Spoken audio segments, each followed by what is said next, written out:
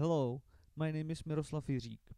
Together with my colleagues from the University of West Bohemia and Charles University, we are developing a software package called LISA designed to support liver surgery through advanced processing of medical imaging data.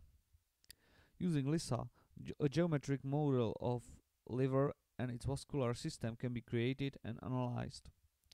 The first and easiest analysis is volumetry, which is simply a measurement of parenchyma volume. Volumetry is necessary for planning liver resections, and LISA make it easier and faster to calculate. The next step of processing is virtual resection, when a virtual resection plane is constructed with respect to the vasculature of individual liver. Finally, volumes of resected tissue and the liver remnant parenchyma can be calculated.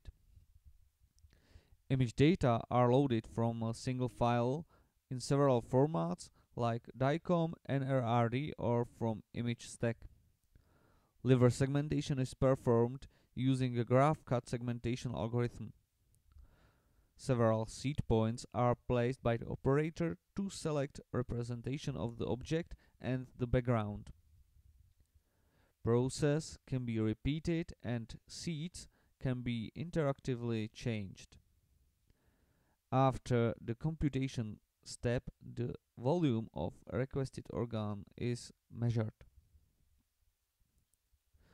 The blood vessel tree is segmented using a modified connection threshold algorithm. Small number of pixels inside of the vessel are selected by the operator. The threshold is then selected interactively. The next step of the virtual resection is selection of portal vein cut. Based on the collected data, the resection line is estimated. After the visual inspection, the residual and resected volume are estimated. The output can be saved in several file formats. There is also a visualization tool in LISA. The tissue requested for visualization is selected by the user. Operator can visualize a whole organ or blood vessel tree. You can also visualize the combination of portal vein tree and the resected part of the liver. Currently, we are improving the user interface and working towards generalization of the segmentation method.